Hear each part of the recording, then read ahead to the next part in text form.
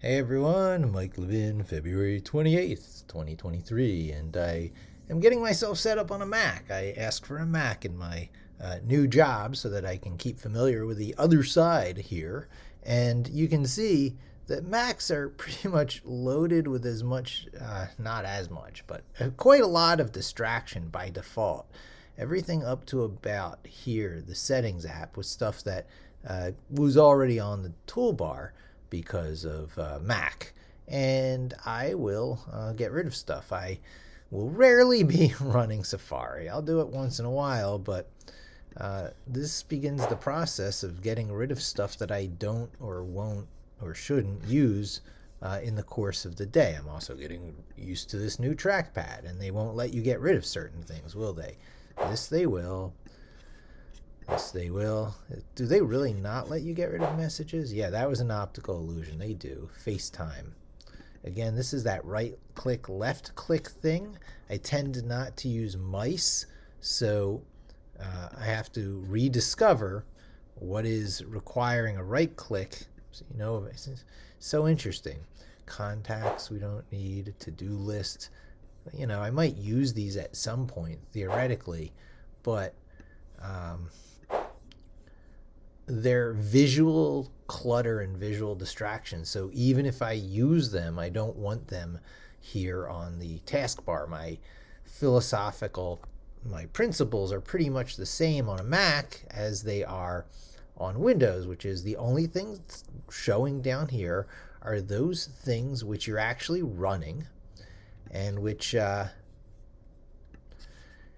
you want to be able to use this as a navigational item to switch between. If it's not running, it shouldn't be showing. Some of these things I should uninstall. I was much less kind when I made these equivalent video freeform. I don't even know what these things are. New stuff that comes with Mac.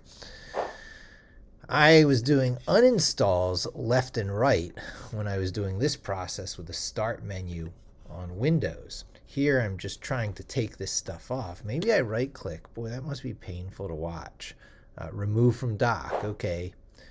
Explicit is better than implicit. Options, remove from dock. Even though this is, potentially good stuff, and I might want to use it someday. Not these news apps. I don't need my news on my desktop. That's what we've got phones for. Social distraction is for your phone. Your laptop, especially the one you work on during the day, if it's not primarily your game machine or entertainment, should just not have all these distractions, social medias, notifications, right? This is getting close to usability. Now, on my Windows machine, I keep the icons I like to double click to run quickly up here because they get covered by a full screen app and they sort of disappear and fade away. So I'll probably be doing that. But now that I got it down to the basic apps, I'll keep it this way for now just to keep the video running strong. Let me think. Yeah, that's a cleanup there. Can I just put an icon? I'll try something that's kind of sort of safe. I would love my terminal to actually, no, see, that's remove. We would want to do this trick now. Oh, and there's this concept of to the left or to the right of these divider things. I don't fully understand that. A lot of these things are just downloads from my download directory that I can get rid of now. So I can open downloads and then empty trash. Maybe, yeah.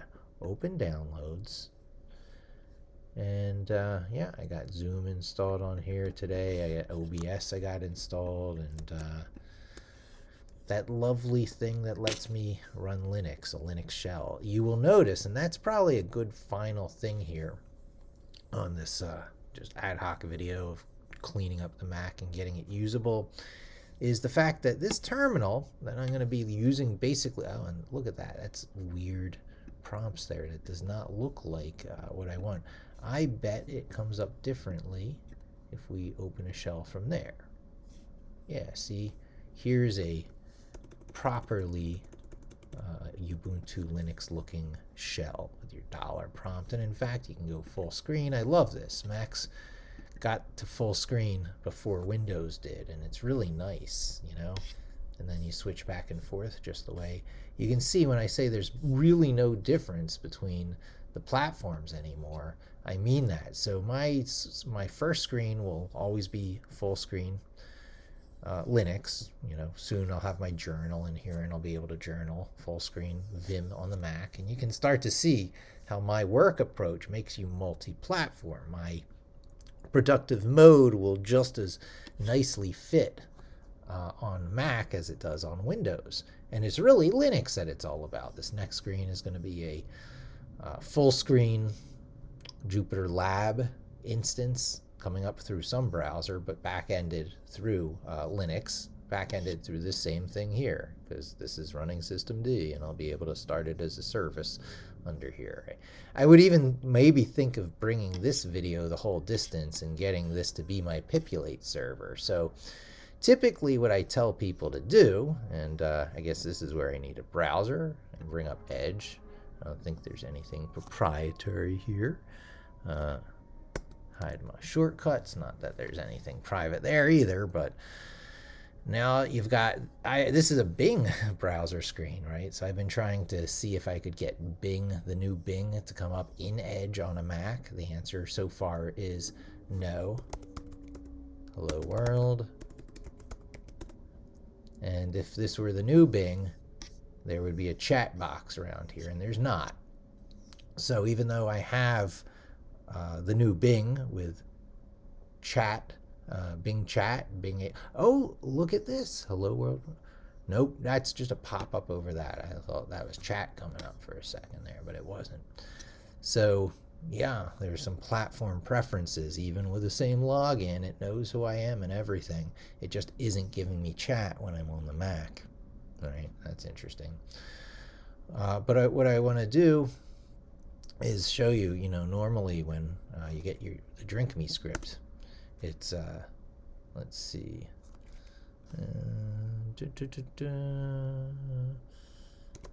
oh, well, yeah, github.com, that would do it, but more often I tell people mikelev.in/drinkme. And this brings you to a page from my public website. That's pretty interesting. I get to see my public website on a Mac for the first time. I might have some headline size tweaks to make. But it brings you to this, which my instructions are to select all and to copy and to go to your desktop, make a install.bat file on your desktop using the same file name as I use there, and to run it. But that won't work on a Mac. But what this really does is at some point through the script, it actually hands control over to something that we can find on github.com. Yeah, it's in drinkme. There it is. That's my repo. And then see, here's install.bat that we were just looking at, but it hands control over to install.sh. And I can probably, for the most part, just pick this up and get it to run. The trick that you would do on the desktop instead would be done purely inside of a shell, a terminal, batch program, Linux side. So let's give that a try. Copy. I do know I have a few directories to make. I need to make a repos directory, and inside of there I need a transfer directory. But besides that, all this stuff should probably just run on a default Ubuntu. So let's give it a try. Maybe I make this a Pipulate server easier than I thought. I'm in the home directory, pwd. You can see I'm in home/Ubuntu. So here I got a mkdir repos, cd repos, mkdir, transfer. Okay, and I can run the script maybe from one directory level up. And so I'm back in my home directory, and pwd, yep, home/home/Ubuntu, and we'll see if Vim is there. I say use Vim, right? Vim is kind of like pre-installed a lot of times. This will be install.sh, and there it is. I for insert mode, paste, escape to get out of insert mode, colon WQ to write and quit, ls, and there's the install script sitting on my Mac with the repos directory and the transfer directory under there. So I should just be able to run this. Now I will double check on GitHub on the drink me script what context it's in when it runs install.sh. It's important to know if it's doing it as a admin. So I can just find on page install.sh. That's where it hands over control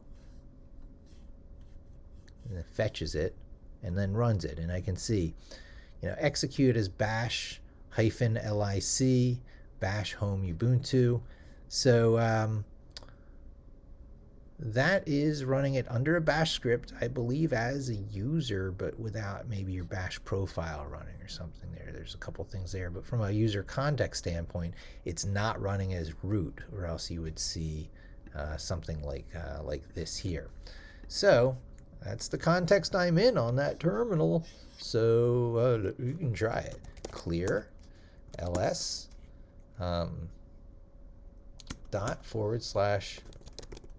/install.sh. Permission denied. We take control of those oh, well, maybe we just try it with a program like bash figlet command not found. Okay, so control C, control C, control C. Oh, control key is moved on a Mac. All right. Okay, clear. Apt sudo apt install figlet. All right, so I got to make those two directories. I got to install figlet. Which services should be restarted? Unattended. I will take the default, whatever. All right, I'm going to have to learn what these messages are, but I can run my script again. There shouldn't be any damage in having control seated. I know the stuff it's doing, so this is what I want to see. So it's installing Python 3.11, the latest, greatest Python. I'm experimenting with changing the font size in process, but it doesn't look like it likes that, or I have the wrong keys for it. I'll just let it do its thing. And also, my script is traditionally run on 20.04, not 22.04. So this is a double test. Okay, so my script is not truly unattended, especially here in this environment. So I will look at what pops those warnings up and see if I can get this automated for if people running on either a Mac in this same path using this MultiPass, this Ubuntu MultiPass VM host thing, or just this should work on plain vanilla Ubuntu server, desktop or server. So yeah, my Pipulate free and open source software for SEO is truly going multi-platform by being primarily Linux, exclusively Linux. The Ubuntu flavor of Linux, in fact, because a lot of this install script uses the oh, look at that, it's saying stuff is done. A lot of this install script uses think apt, the Debian package manager, as opposed to the Snap Store and these other modern things that try and make it distro independent. So now that that's done, we can ls clear, we can exit, because we do want to start in a new session and give the new batch RC a chance to become active. Saving session completed. Does it not like really exit? Maybe you got to do this. I guess you do. Get out of the browser for now, and then we'll bring up a new shell. and it's CD'd into the repos directory. My bash RC is active. This is really quite exciting. So now the thing to look at is using the screen command to see if it's running under system D, which it's not. There should be a screen running here. So we'll try starting it. It should just be start Jupyter. Now let's look again at our screen LS. No sockets found. Sometimes you got to check a few times. That does not look good. Let's CD into user local local sbin ls. There's our start Jupyter, so I'm using the right command. I'll try it from in there.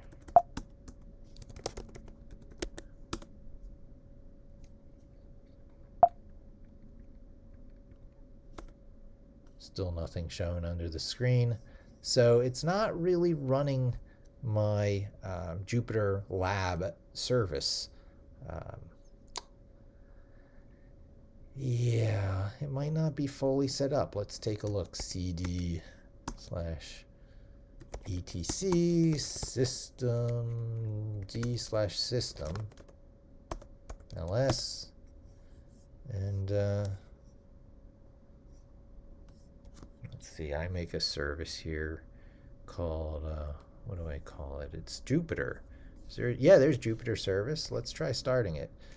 Sudo systemctl start Jupyter.